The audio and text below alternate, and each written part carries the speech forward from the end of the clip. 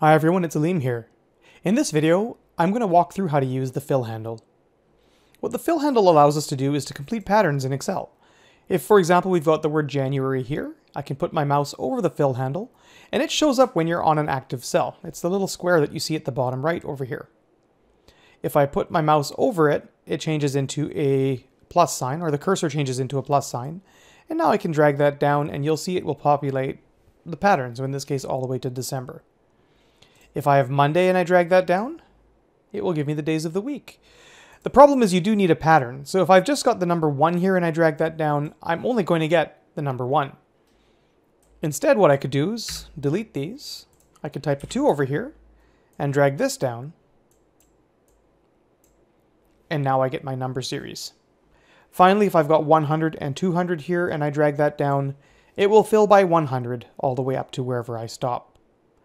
Now, there are other ways to insert a series of numbers like this, and this is a quick aside, but I think it's quite useful. If I say equals row of A1, that's a formula here that's referring to the first row over here, and that will return 1 because A1 is in row 1.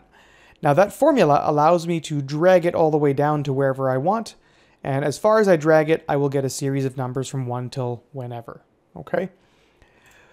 So once again, that formula is equals row of A1, and then you just drag that as far as you want. Now, another way we could do this is using fill series. For that, what we're going to do is we're going to start by typing in a 1 over here. Click on Home. Go to our editing area, and you're going to see that we've got the fill button over here.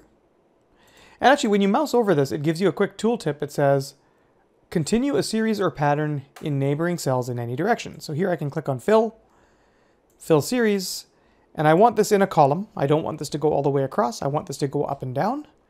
I'd like linear growth here, and I want to start at 1. And let's say we needed 1,000 rows of data.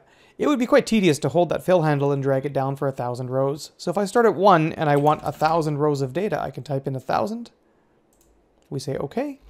And now we can see that it's given us, and if I'll hold Control and click down here, we can see that it's given us a full 1,000 rows of numbers. Control Home to go right back to the top, and we're done. Thanks for watching.